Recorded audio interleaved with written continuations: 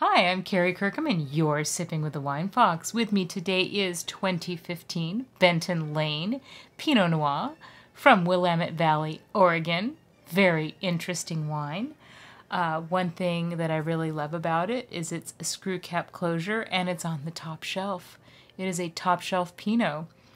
I like screw cap closures for wines that are not meant to age for decades, wines that are meant to be drunk within 5 years or so. And this is a perfect closure for this kind of a wine. What's funny is this wine has been on my top shelf and it's been selling, and I knew nothing about it until my wine sales rep dropped me off a bottle and said, "Hey, you should know about this wine." Now I know why. Now I understand, and it's like one of those light bulb moments. This is why this wine is selling. It's absolutely delicious. I can't find, oh, the nose on it. The nose is beautiful. Such great aromatics. Okay, I digress. Okay, so I get black cherry. I get violets. I get kind of like rhubarb. For some reason, I'm thinking of like a summer rhubarb pie. And spices. Just really fruity, inviting nose. Maybe a little bit of nutmeg. Just, I want this. I want to drink it.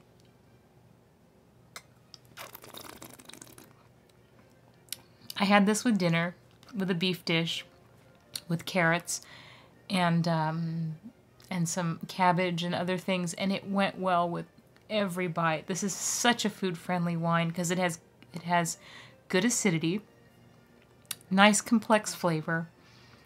The tannins are there, but they're subtle. They're very fine-grained.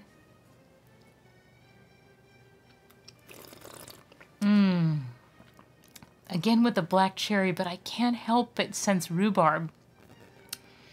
Rhubarb is something I fix on with this particular wine. It's very odd. And I do get nutmeg.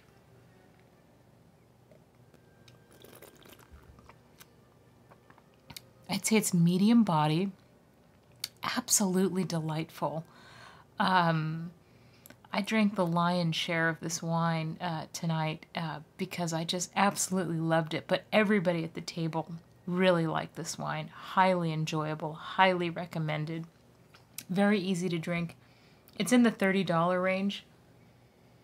Wonderful aromatics. Great Pinot nose with that dark, very dark black cherry. But not cloying because it has these spices going on, and this again, with this rhubarb thing, I can't. It's really good. Now I know why it sells all the time. And this is great. Like I said, it's like one of those light bulb moments where it's like, now I understand.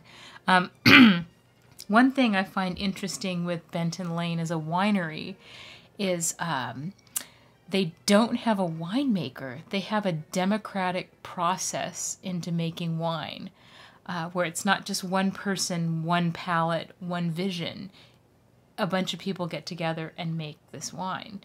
And I think this wine would appeal to a variety of palates for that reason. Very elegant, easy to drink.